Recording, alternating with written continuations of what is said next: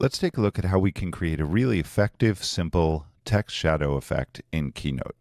Here I am on a Keynote deck on my MacBook, and I'm going to drop in first a rounded rectangle, which I'm going to make a little bit larger, and this will serve as kind of the backdrop for the effect we're going to be creating. I'm going to round out my corners fully, and let's go into Style, and we'll add a nice gradient background. All right, that looks pretty good. Now I'm going to add my text. So I'm going to add a text box, type in my word, and let's change the typeface, make it bold, and I'm going to make it large, about 420 points.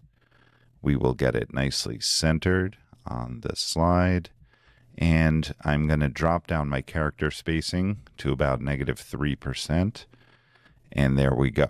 Now, to add some depth to this, I'm going to start by selecting my text box and heading over to the Style tab in my Format window here, and we will add a simple drop shadow. You'll notice I have the blur all the way up, the offset all the way up. I have my opacity at about 60 or 61%, and it is pointing directly down. So this would be as if the light source is from above and it's casting a shadow down below.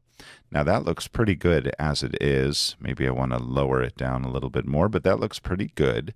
However, we can actually add a second different shadow to this text as well to create an even more realistic effect. So to do that, I'm selecting my text box. I'm going to head over to Text, and I'm going to click on this gear icon under my font options. And you'll see I have the option to add another shadow here, which is what we're going to do.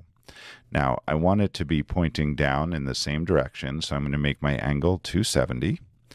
I'm going to make my offset about 8, and my blur, I don't know, about 10.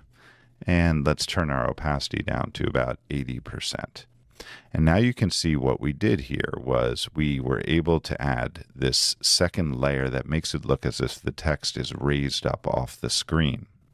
And so the result is a very realistic text effect using this double shadow. If you play around with the two shadows, you can create all sorts of different effects and illusions to make your text look interesting and unique and different. So definitely something worth checking out in Keynote. Enjoy.